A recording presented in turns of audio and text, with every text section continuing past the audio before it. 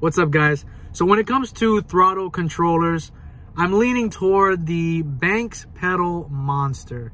I'm gonna leave a link to a video down below of why I'm leaning toward that and kind of a demonstration of how that works.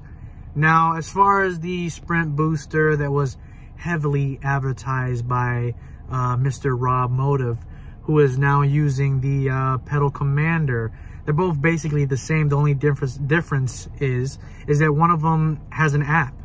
Now, the Banks Pedal Monster is definitely different because, first of all, it connects to your OBD2. So it doesn't, it connects to your pedal, but it also connects to the OBD2. So it's not, you know, taking its main power source from your pedal.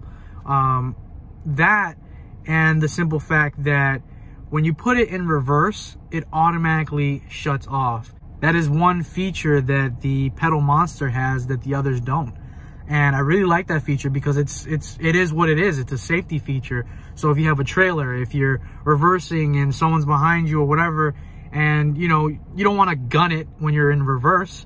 So the fact that it shuts off when you go in reverse is pretty awesome. So go ahead and check out that link. I'm leaving it down below, like I said.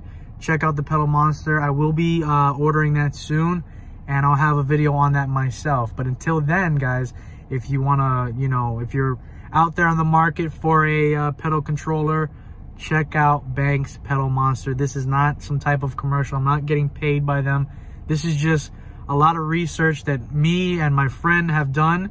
The Banks Pedal Monster, I think, is the safest way to go. The other point I want to make is that if for some reason it malfunctions, you're not going to get dead pedal, okay? Because it has another safety feature where if it, like I said, if it malfunctions, you're not going to get dead pedal. It's connected to the OBD2. All you got to do is unplug it, whatever you got to do, which it's highly unlikely. Now, the Pedal Commander, the Sprint Booster, they're just connected to your pedal. So if something goes wrong, you're on the highway, you're going to get dead pedal, and believe me, you are not going to like it. So, despite what others say, try the Pedal Monster and let me know what you guys think. All right, till next time.